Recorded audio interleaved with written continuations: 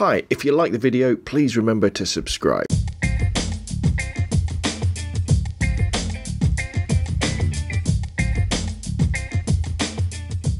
Hi, I'm Rob from robnunphoto.com, and in this video I'm going to be showing you how you can add a custom thumbnail with text on to your YouTube videos. What we're looking at here is my YouTube channel. So if you search for Scale Speeder on Google or YouTube or Rob Nunn, R-O-B space N-U-N-N, this is my, and I think if you're subscribed, this is what you see.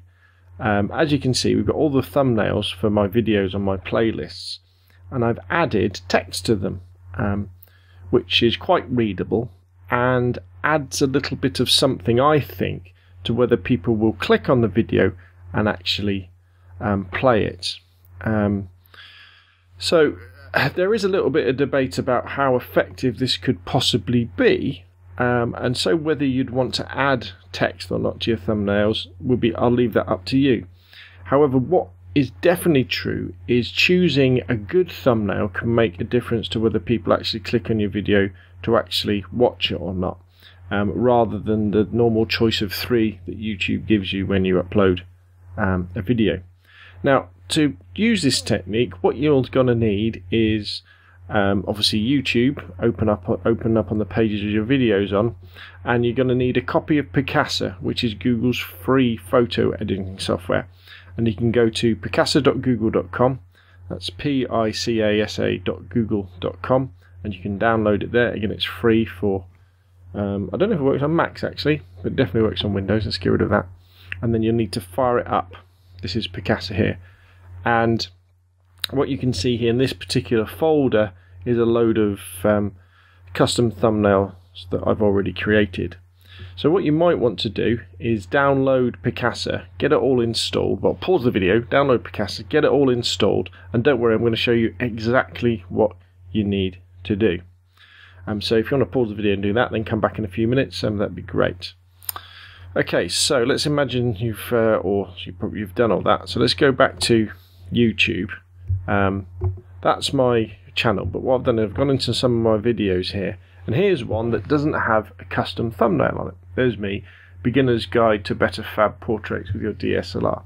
So, you know, compare that video there to maybe that one, which has got some writing on. You know, which one would you click on? Would you be more likely to click on the one with the writing? Maybe. So to create our custom thumbnail, first thing we need to do is just go into the video. What I'm going to do is I'm just going to mute the sound and just pause the video. Actually, we just get past the advert. Let's skip the ad. And I'm just going to pause the video. And then all you do is just use your arrow keys to just go through the video and think, right, this is a guide to portraits. What you'll find a lot of the time, you'll see all these videos and you'll be like, do I really look like that? And you're just looking for something that looks fairly normal. That's not too bad, is it? There's me with my camera, and there's the flash in the background. Let's just see if there's anything else. Just looking for something where I actually look vaguely human, and I've got my eyes open. That's quite nice there. So it's quite dynamic, isn't it, with my hand up? Ooh, a bit close. So let's go back to that one with the camera. I really like that one. Where is it? That one. I like that one. Now, once you like it, what you can do is you want your kind of captured image to be nice and big. So as you can see, this fills up quite a lot of the screen, because within YouTube, when you're browsing through videos or looking at them, the thumbnails can be in lots of different sizes, and they can be really quite large. So I quite like it to this sort of size where it's taking up most of the screen. And all you do at this point, with Picasa fired up and running, so I've got Picasa here fired up and running, all you have to do is make sure your mouse isn't anywhere on the screen. If there's any adverts, make sure you get rid of them so all you can see is there, and just press the print screen button on your keyboard, and then you'll see screenshot saved, click to view. And you can press that and that'll take you to Picasa. If you miss it, just go back into Picasa, and what you'll see in your screen captures folder, which will be, if you slide up and down using the navigator on the right hand side, you'll see it there, and lo and behold, there it is. So all I have to do is double click on that, and we're into the editor in Picasa now, nice and easy. And all we want to do first is crop it, and in the crop sort of selections you just want to choose 16:9, which is the ratio that YouTube uses to display its videos at the moment. Could change, but I think we're probably going to stick with 16:9 for quite a while. And then all you do, just click in the corner, and it's going to constrain that ratio. And then you don't want to do the whole screen, because down at the bottom there's the YouTube little button, and we don't want to include that.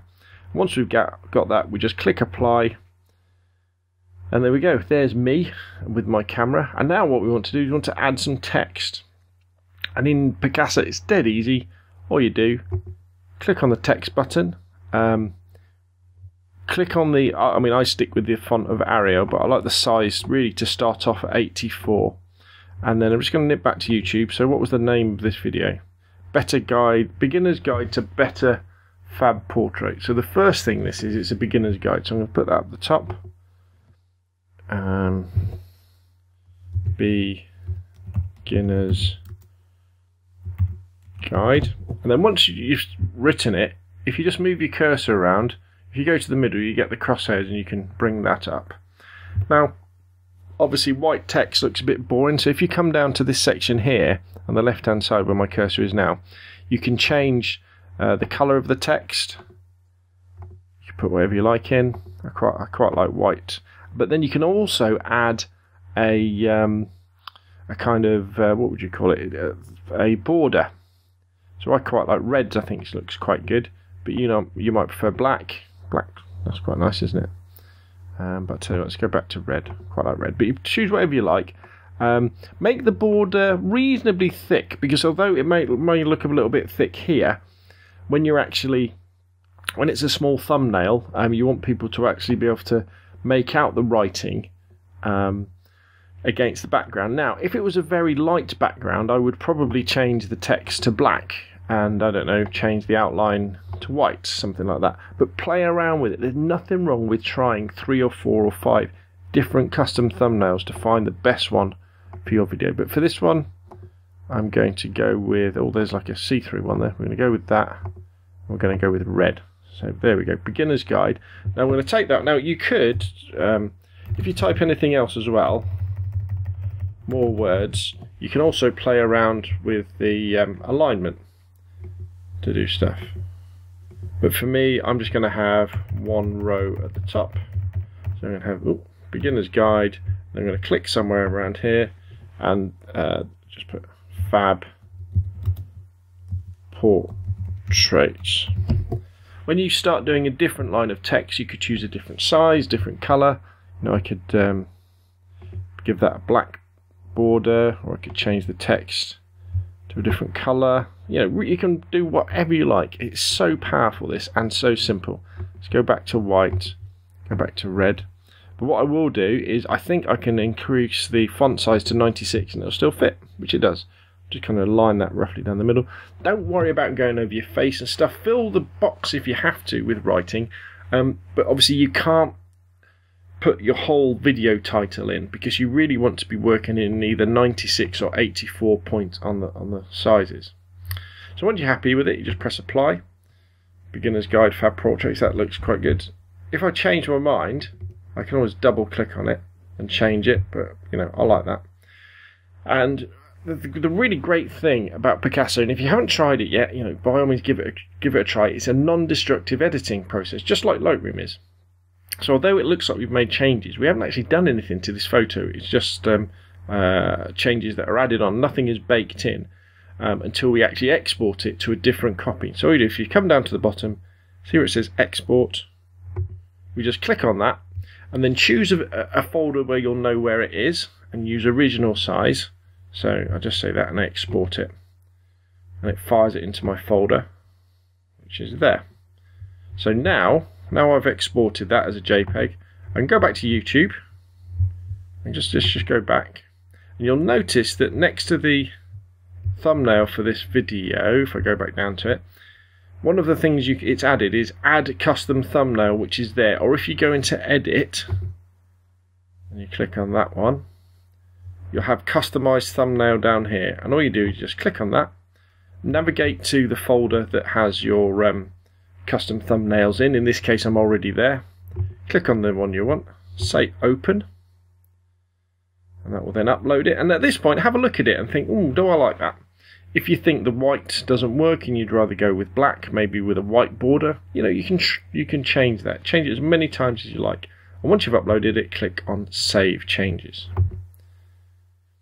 Now, sometimes when you try and navigate away from that too fast, it won't let you. So just let it do its business for a couple of minutes. Now, if we now go back into my videos, what you'll see probably is, if we come down, alright, it's updated it already, Beginner's Guide to Fab Portrait. But don't worry if you don't see that updated thumbnail straight away. Sometimes it can take a day for YouTube to populate those thumbnails through all the different sort of sizes. And then what you can do is, if we now go back to, let's have a look at my channel. There we go. And it kind of becomes a little bit of addictive actually, because once you've done a few of these custom thumbnails, you tend to go, right, okay, and you end up doing loads. And obviously the trick is that once you've started doing custom thumbnails, every time you add a new video, put a custom thumbnail on, and then when you have a spare few minutes, this is what I do. When I'm thinking, oh, what am I going to do tonight? I'm not going to do a video, I'm not going to do a post, not going to do any photography. I'll spend sort of 10 minutes just adding a few custom thumbnails, and I think they do make a difference. And I much prefer my thumbnails with writing on, where I've chosen my own thumbnail rather than the ones that YouTube chooses. Okay, so that's it from me. Hope you found the video useful. If you have, please subscribe or like the video. My name's Rob from robnunphoto.com. You can email me scalespeeder@gmail.com, and hopefully I'll see you again soon.